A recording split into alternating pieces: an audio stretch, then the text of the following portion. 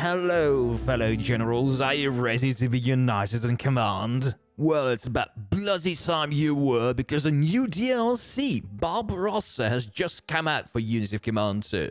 Actually, it came out almost a week ago. And the main reason why I didn't post this video on release is that I got addicted to the bloody thing and just got carried away, making more footage, quote-unquote, for the next videos. Do I need to say more? You can read all of those specs from the press release. 24 scenarios, not 23, it's 24. New unit types, new cards, who cares? It's still Unity of Command 2 at its best. This also means that, compared to Blitzkrieg, Barbarossa is not a revolution. And nor should it be. Barbarossa picks up 2 months after where Blitzkrieg left off. Well, except that every map now is a huge map, and every enemy is now nasty and deadly. I don't know if it's just my impression, but it feels that the AI has been beefed up and has become even more human-like than it used to be. I've had Red Army snatching victory from my hands right before the end of the mission in the most devious ways possible, combined with the fact that every step eastwards becomes harder and harder, and every victory increasingly hangs on a shoestring. Barbarossa successfully conveys the truly existential nature of the fighting on the Soviet-German front. And speaking of difficulty, at the time of making this video, I've gone through about 2/3 of the campaign on Classic as usual, and I've got to say that the difficulty is pretty consistent. Although there are a few particularly frustrating and hard outliers, there are no very easy missions, and the challenge level gradually and actually pleasantly ramps up to match the events and your skill at fighting these kinds of battles, easily making up at least 25 to 30 hours of solid Unity of Command 2 gameplay, which, given the ridiculously low price of the DLC, is a real bargain. So if you've liked the series so far, definitely give Barbarossa a look. I see that the design of the scenarios is growing more and more mature compared to their previous releases, and for what it's worth, there's very little of the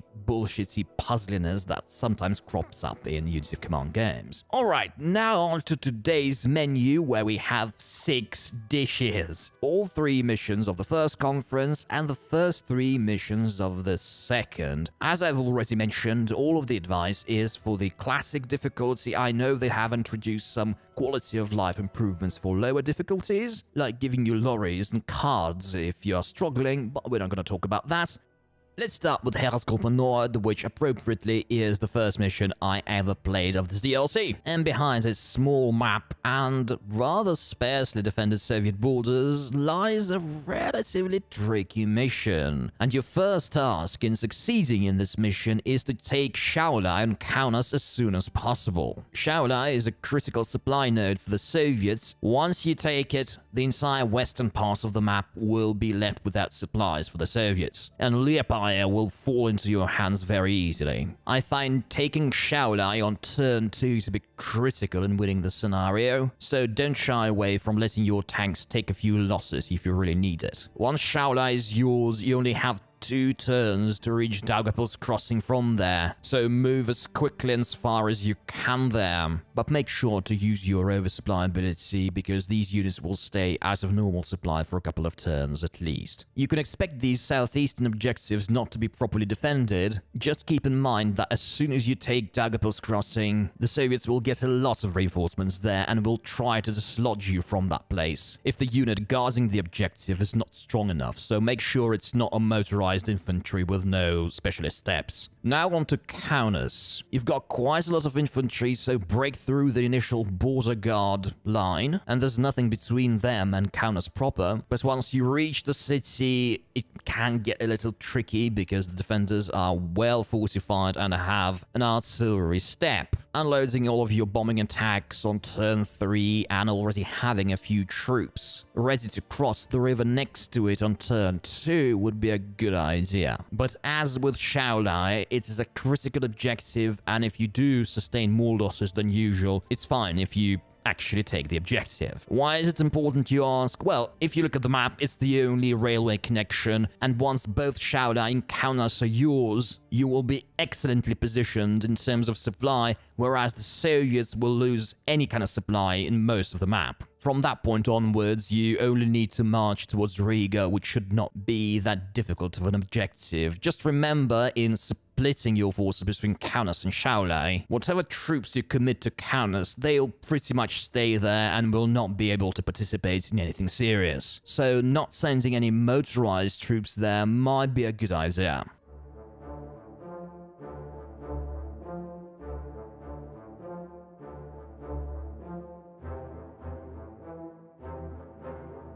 I think the Heeresgruppe Mitte mission is probably the most finicky of the three in the first conference of the DLC, and the problem largely stems from the objectives in the north, namely Grodno and Vilnius. Resist the temptation of going immediately south and trying to cut the railway between Białystok and Grodno. I found that this diverts too many troops in this area and makes Vilnius a much more difficult objective to take on turn 3. So my approach here is a little bit trickier. On turn 1, the units of Panzergruppe 3 must break through and advance towards Elitis, and preferably take the town itself, kicking the tanks that sit there out. The next task is taking the bank of the river east of Grodno, building bridges across it and preparing to assault across it on turn 2. That's pretty much how you take Grodno, from behind. This will also cut one of the railways the Soviets are supplied from in Białystok, and certainly once Elitis is yours, you are in an excellent position to advance towards Vilnius and taking it. Now on to the south. The Brześć or Brest fortress is making another appearance in this game, and you've specifically been given flying artillery to destroy it, and let me tell you, I've tried to spend only one of them, and have never succeeded. You really need both, and you don't need either of them for anything else, really. So kick the Soviets out of the fortress, and establish a bridgehead with your infantry. Then rush your tanks into the breach. Your initial objective here is to cut off the railway line between Slonim and Białystok on turn 2. It's a pretty easy task and the railway itself is not protected, but there are a few Soviet mechanized units in the area between Brześć and Baranovici that might drop a spanner in your works with their zones of control. Past cutting the second and last supply line to Białystok, the main and only objective for Panzergruppe 2 is rushing towards Minsk. Send all of your motorized and mechanized units along that railway because you will need as much firepower at Minsk as you can muster because it's pretty well protected. Once you take Minsk, the objectives past it should not cause you any trouble. And finally to Białystok, the Red Army has lots of troops in that area, but as you have seen, by turn 2, their supply lines will be cut, and by turn 4, they will be running out of supplies and unable to attack. Nevertheless, don't be passive with your Heeresgruppe Mitte infantry. Cross the river and start destroying the Soviet troops. The Soviets will counterattack there while they can, and you will sustain losses, maybe even lose entire divisions, but you really need to be as close to Białystok as possible when they start running out of supplies. Oh, and using that precision bombing you've got on the supply hub in Białystok will help you with that.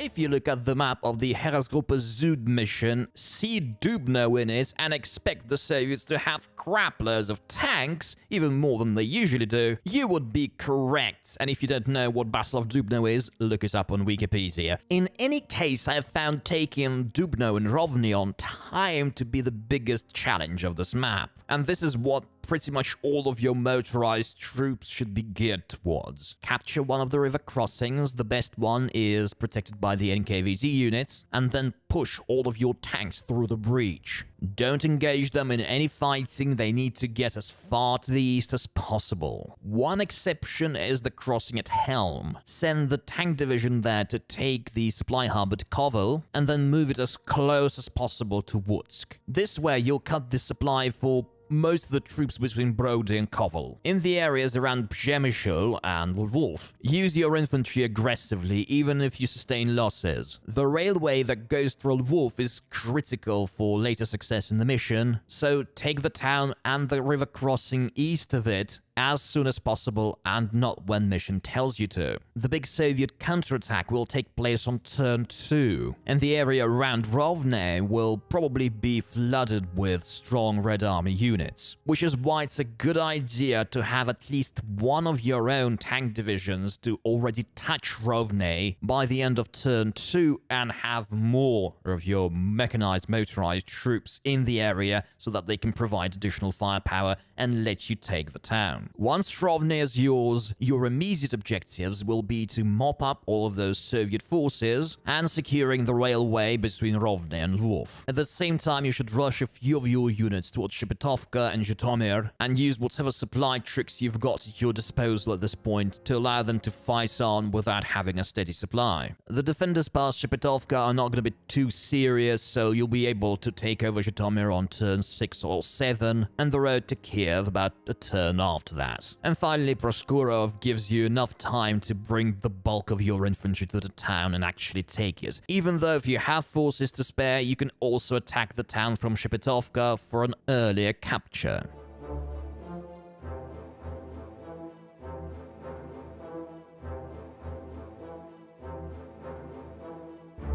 Pskov. Let me tell you, Pskov is by far the most frustrating of the 6 missions we are looking at today, and it may just as well be the reason you're watching this video at all. So let's get to how you deal with it. 1, obviously, it's a difficult mission, so don't have any qualms about buying specialist steps, reinforcing your troops if it means they won't lose their veteran or elite status, and generally using every option you've got during the battle preparation round. One thing you can do is concentrate all of your supply trucks in a single supply hub next to the bridge between Daugavpils and Riga. The eastern part of the map is more difficult, and you should do everything to stay in supply for as long as possible. But your first step there is not to engage the enemy forces near Daugavpils, and instead push along the road towards Rezekne, cutting off the railways supplying that section of the map. Don't worry about the Soviets taking back Daugavpils. The only thing you should worry about is preventing them from crossing the river, and you've got infantry to plug the crossings. The Riga area is much less critical, and here, your initial objective is to consolidate your forces and destroy those pockets of Soviet defenders. The last critical thing you should do on turn 1 is to send 1 tank division towards Valga. The Soviets don't have many defenders in that area, and your objective there is to advance as quickly as possible and take Pernu by turn 4. Don't forget about the Estonian partisans, they will help you with that. Also, once you reach the outskirts of Valga, you'll be able to use the precision bombing ability to destroy the bridge behind Tartu, completely cutting off Soviet supply in most of the map and securing Tartu for yourself. And once the supply problems kick in, advancing from Riga towards Tersis with your infantry is not going to be too big of a problem. In the east, try to keep all of the Soviet forces south of Rezekne out of supply and try to destroy them as quickly as reasonably possible. You really need that railway to provide you with a more secure supply, although certainly rushing your tanks towards Ostrov and Pskov is a necessity here. Do not let your mobile troops get bogged down in frontline fighting. I've also found it's a good idea to dedicate 1 strong tank division to taking Opochka. The motorized divisions you have tend to fail there alone. The Soviet AI also loves counterattacking along the left bank of that river to cut off your railway supply. Do not let them do that, and protect that river crossing at Ostrov. If you take Ostrov in time, and it's possible on turn 3, Pskov should not be too much of a problem. And thankfully, mercifully, the Kingisepp objective is not defended. Just send a mobile troop there and celebrate.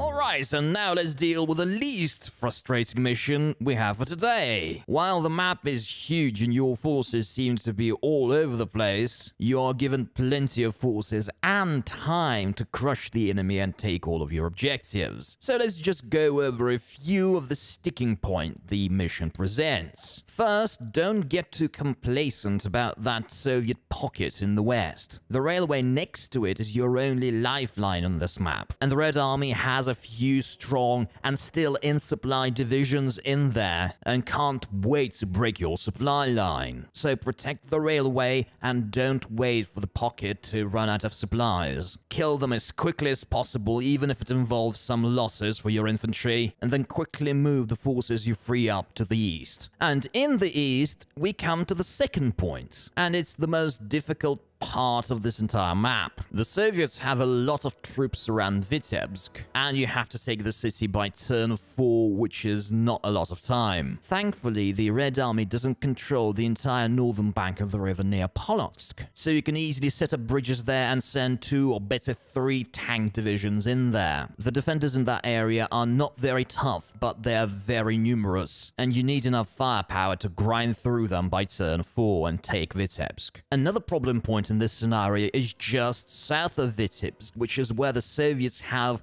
amassed a lot of tanks. Some of those units are strong enough to destroy your own, and actually during my first playthrough of this mission, I lost 2 tank divisions in one turn there, so be careful. And don't rush it there. Keep some troops in there, but even if the Soviets attack, let them take some ground even. Plus, attacking Vitebsk from the north will force the AI to divert some of its tanks to that city. Once you take Vitebsk and destroy the motorized group south of it, send 2 or 3 of your tank divisions even further east, bypassing Smolensk to take Yartsevo and Yelnya. Make sure they're oversupplied, there will be problem with supply in that area, plus I highly recommend you to send more than 1 division there. There will be a few stray Soviet units there, and you need to destroy them as quickly as possible to get the objectives in time. Plus, this pincer maneuver will eventually turn into the encirclement of Smolensk, and having as many troops east and south of it at that point would be a good idea. As for the rest of the objectives, once Smolensk is encircled, it'll fall very quickly. You can actually take Zlobin undefended in the first 2 or 3 turns of the mission and then just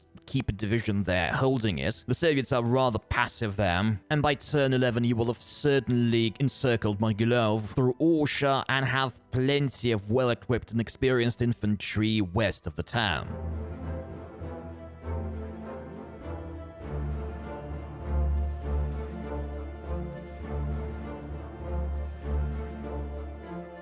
Like Smolensk, Operation München is one of the easier early missions in this DLC, and it's very realistic to expect to wipe out the entire Soviet force here within the allotted time. But in addition to a couple of tricks, it's got one big problem spot in the east, and it's called Tiraspol. As you can see, the Soviets have a strong and well-fortified unit there, and because of the limitations of the map, you can't easily surround the town. My best result at cutting off its supply has been turn 7, and I don't think you can realistically expect much more than that. You will really have to force yourself into the town, and everything else that you do during the mission should be geared towards having as many forces by turn 8 at Tiraspol as you can. The rest of the scenario is not too difficult. Don't rush Felcher crossing on turn 1. The Soviets will be tempted to counterattack it and might insert a unit there that you will not be able to dislodge by the end of turn 2. Instead, during the placement round before the mission, build a bridge a couple of hexes north of the crossing. The cavalry division you've got in that area will handily cut off that railway the Soviets have fed from in the southwest and prevent any reinforcements, and the Soviets have got a lot of tanks near Chisinau from moving towards the south. In the far north, the German divisions you have at Botosani and the experienced Romanian division with the artillery step will be enough to kill that tank in Chernotsi. Just bypass the front line of defenders. And the same can be said about the center. While the Romanian tank division does not have the firepower of its German counterparts, it's no less mobile, so use it to bypass everything without engaging the enemy and move towards the 2 Mogilov objective, which is not defended by default, and cut the supply of the defenders in Belting. Even though with some luck the town can be taken over on turn 1. From there on, a coordinated thrust towards Chisinau will just destroy everything the Soviets have there.